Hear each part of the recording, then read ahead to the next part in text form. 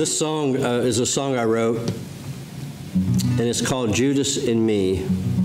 So listen to the words, because I think we often are like the disciples.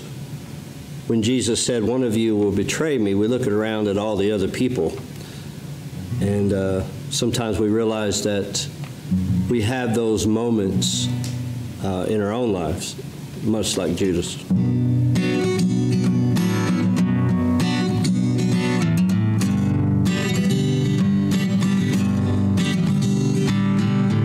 He saw you walk on the water.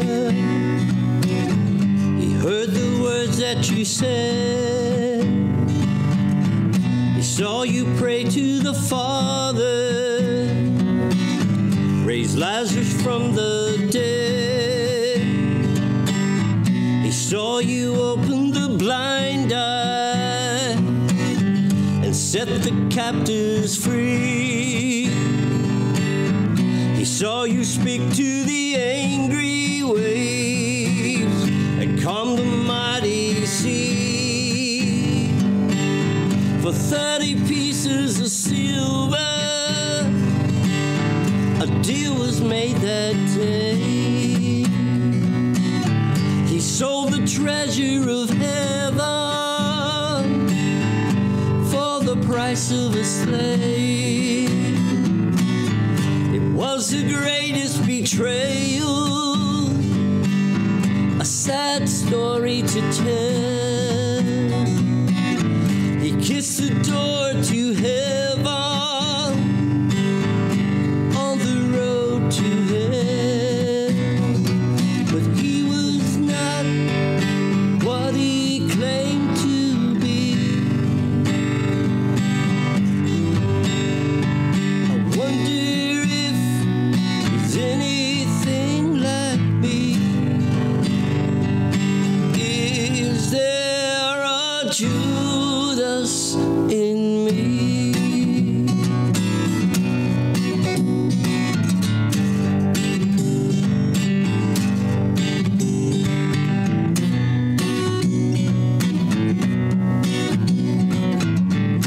He was called an apostle, Judas Iscariot.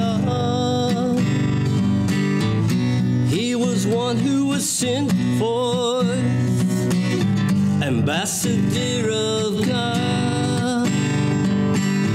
He was in charge of the money.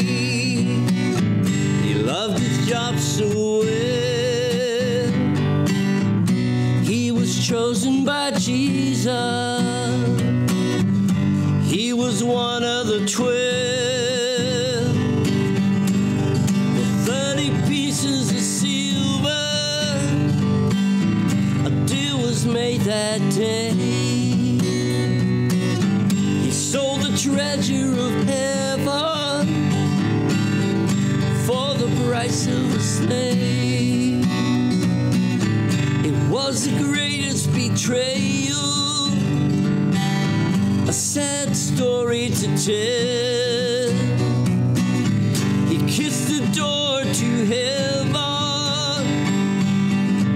on the road to hell, and he was not what he claimed to be. There is just one question haunting me. Is there a Judas in me?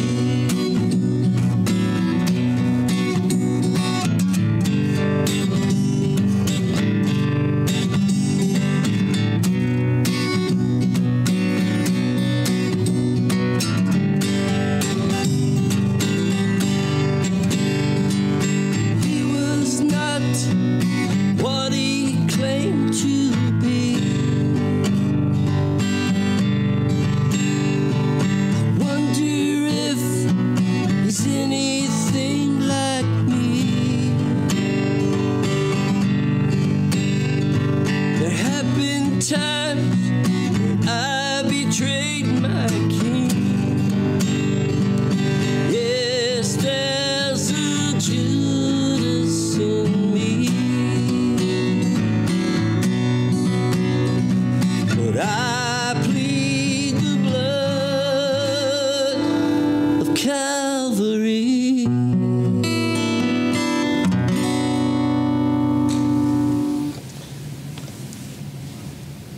wrote that song while on a retreat, a spiritual retreat. And I was on the prayer team. And on the prayer team at an Emmaus retreat, you do a lot of praying and thinking and reflecting. And that song came out of that. And our text today in John chapter 13 says that now before the feast of the Passover, when Jesus knew that his hour was come, that he should depart out of this world unto the Father, having loved his own, which were in the world. He loved them to the end. What a love God has. He loved them to the end. And supper being ended, the devil having now put into the heart of Judas Iscariot, Simon's son, to betray him. Jesus, knowing that the Father had given all things unto his hands, and that he was come from God, went to God, and rises from the supper, and laid aside his garment, and took a towel, and girded himself. And after that he poured water into a basin, and began to wash the disciples' feet, and to wipe them with the towel wherewith he was girded.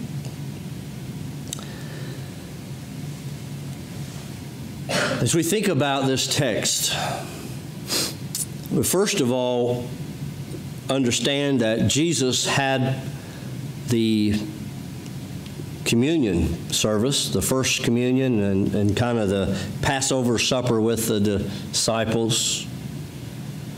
And as he sat around the table with them that night, think about who was at the table. There was Judas, who already, it is in his heart to betray Jesus. There was Peter, who would deny him 3 times. As we think about that, we ask the question, who was really worthy that night to sit at the table, to break bread with Jesus? Certainly not Judas, then probably not Peter. Actually, no one was. They all betrayed him in the end. Jesus loved them to the end, but in the end, when he needed them the most, they turned their backs on him.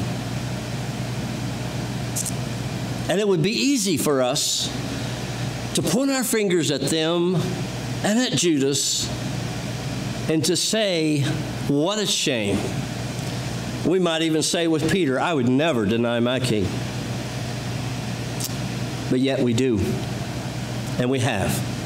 And I want to say today that we may not live a Judas life, but all of us have had our Judas moments where we betrayed our king, where we should have spoke up and we didn't, where we should have done the right thing and we did the wrong thing. And so today, as we think about the Lord's table, I want to remind you, we have our communion table here, and when we have communion, we tell people that this is the Lord's table, that it's open to all. It's a table of grace. And there might be some that says, I don't feel worthy to partake of this table. But yet the Lord says, come. Because my grace is sufficient. And so I want to invite you today to come to God, to come to his table, to sit at his feet, and to break bread with Jesus. Not because we are worthy through our own merit, but because Jesus died on the cross and his blood was sufficient for the forgiveness of the sins of the whole world. Let us pray. Father, we thank you today that we have this promise that if we confess our sins to you, you're faithful and just to forgive us all our sins and all our unrighteousness. And we thank you for that. God, forgive us for times we fail you and free us for joyful obedience. In Jesus' name we pray. Amen. May the Lord bless you.